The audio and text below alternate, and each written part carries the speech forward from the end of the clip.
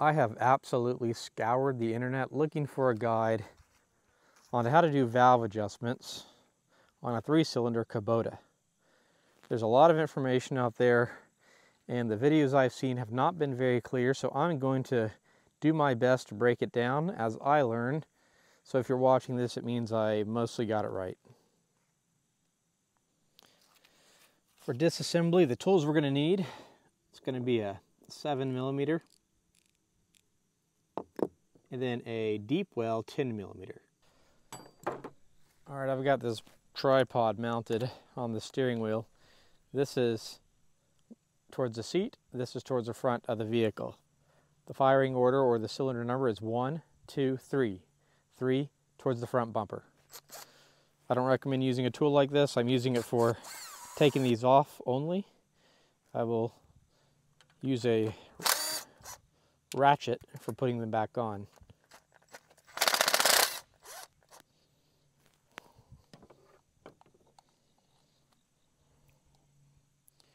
Otherwise, you run the risk of over-torquing. You want to unplug your battery, or in my case, the previous owner had this thing rigged, so I don't really have to worry about getting arcs right now. Each of these are 7mm. This is something you do not want to over-tighten.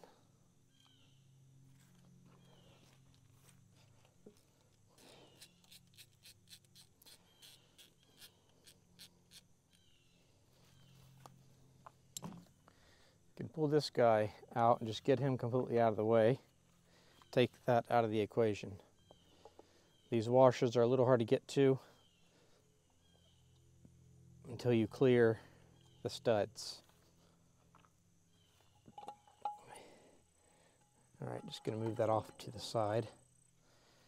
Cylinder 1, cylinder 2, cylinder 3.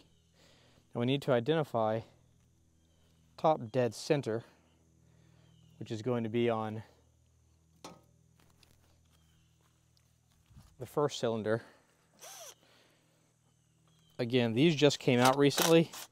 That's the only reason I'm willing to do this with a tool, and I'm only doing it for loosening.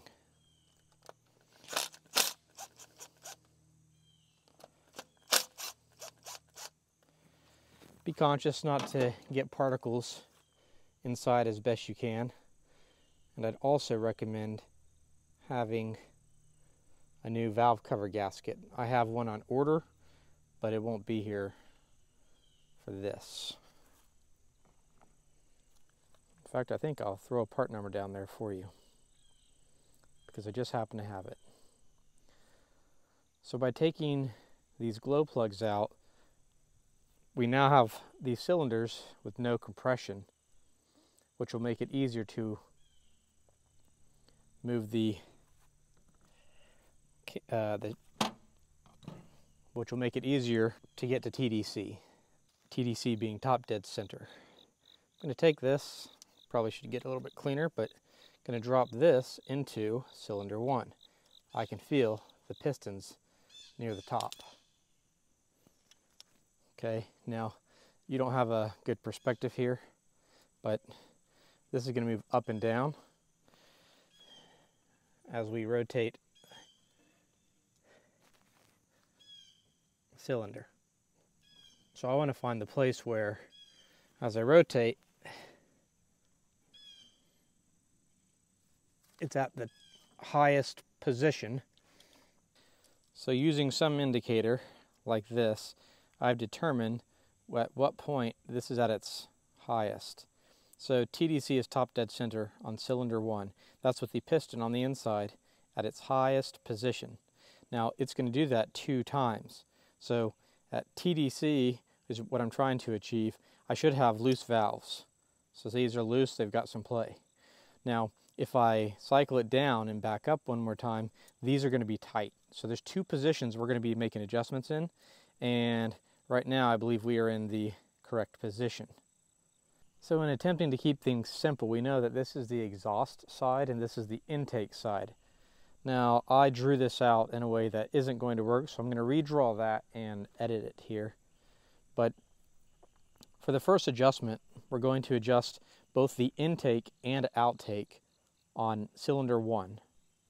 On cylinder 2, we're only doing the exhaust.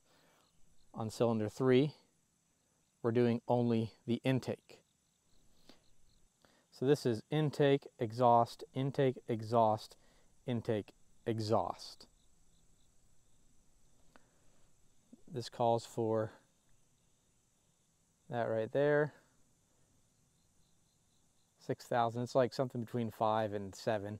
So that's just what we need, 6 thousandths. And we take the feeler gauge, and we're supposed to be able to fit it in between here. Well, that means it's at least 6,000 here. But they could be a bit loose, which is what they feel like. In fact, I've got an 8, and I'm getting clearance with that. That means we are quite a ways out of the adjustment on all these, especially that one. Let's try a 10 thousandths. Yep, so that's about where it needs to be at 6 thousandths, and that was a 10. So at this point we need a flathead and a 10 millimeter wrench. Use the flathead to secure the screw.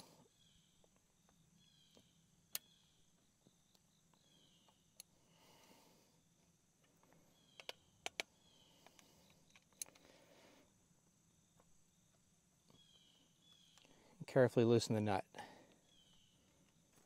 Now we're going to take the 6 thousandths gauge. I'm adjusting that flathead with my fingers. And you want to have just a bit of friction. I'm making it pretty snug at 6,000 because that was the range, 5 to 7. We put it at 6, so a little bit snug. Like this is just fine. I feel a little bit of friction with an angle.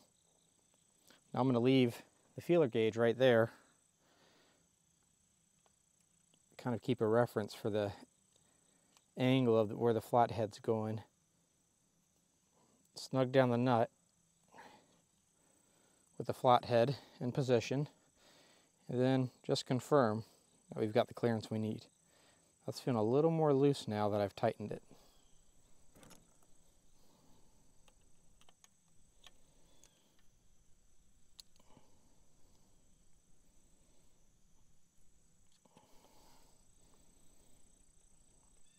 There we go. So I just took that and turned it just a few degrees and re-snugged it, and it was just right.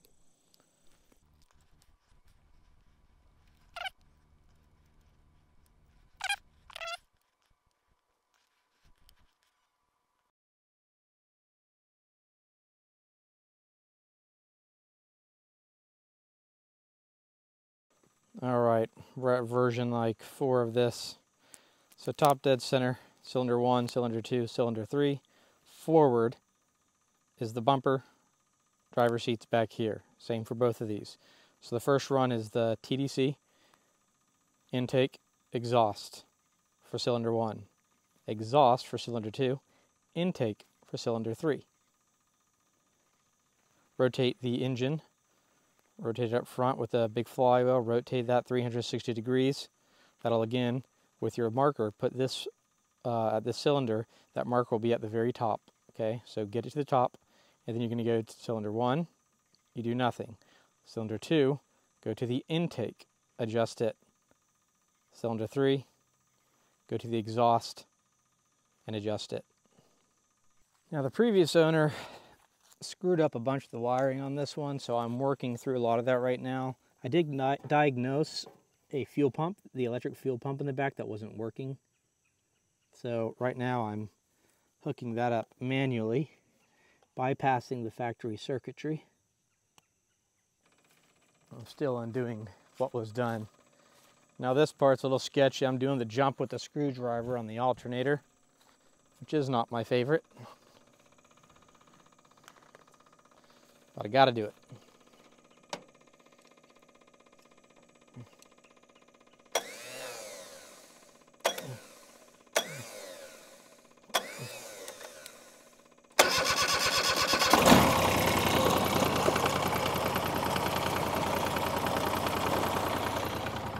voila. It's actually a good test. I didn't even have to cycle the glow plugs because that circuit's out.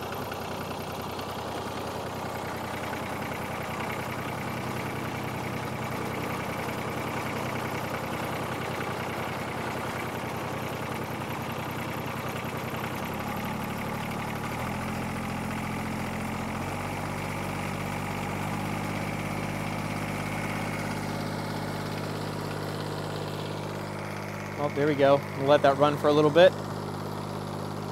And start replacing all the other things that are messed up, like the alternator bracket and the bad belts. And go through all the wiring. Hope this video has been helpful.